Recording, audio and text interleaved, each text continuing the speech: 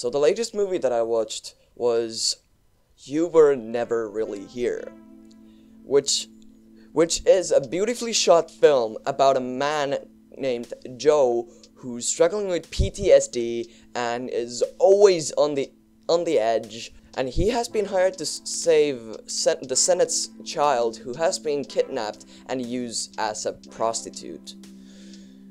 Yes, this film gets really dark. But as we go on, Joe realizes that everything is not as it seems like. I don't know, maybe the best way to describe this film is, Drive meets The Joker.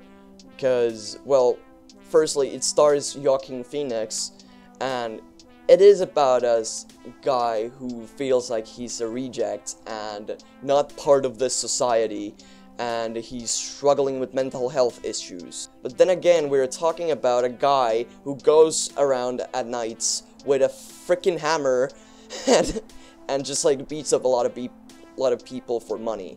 Also, this film is like full of hallucinations and full of flashbacks, and the film like never actually explains anything. Everything just kind of happens, and it leaves a lot to the audience to discover by themselves. And there are a lot of shots in this film that you cannot be sure what does it mean. So I guess I could do a full-on analysis of this film. This film was actually like really fascinatingly well done. Firstly, Joaquin Phoenix makes a great role as Joe.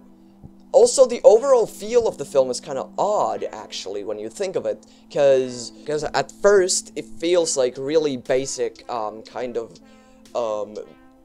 underground vigilante film with vigilante drama film. Then it suddenly takes a really fucked up turn. Then it goes back to the basic underground vigilante stuff.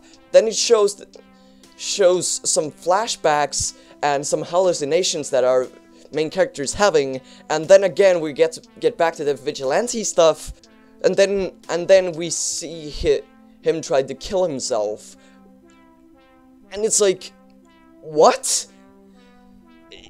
It's really, the feel of the film is really odd, and it just makes the audience just like really uncomfortable throughout the film, and like it captures trauma in a way that it hasn't been captured before on a film, or at least I haven't seen any films capture trauma like this. I don't know, maybe part of it is the soundtrack, because again, it's also really weird, because first it jumps from your kind of like 80s type of like synth pop kind of thingy to a really eerie, very melancholy type of music, and it gives off that kind of like eerie feeling to the film, and yeah.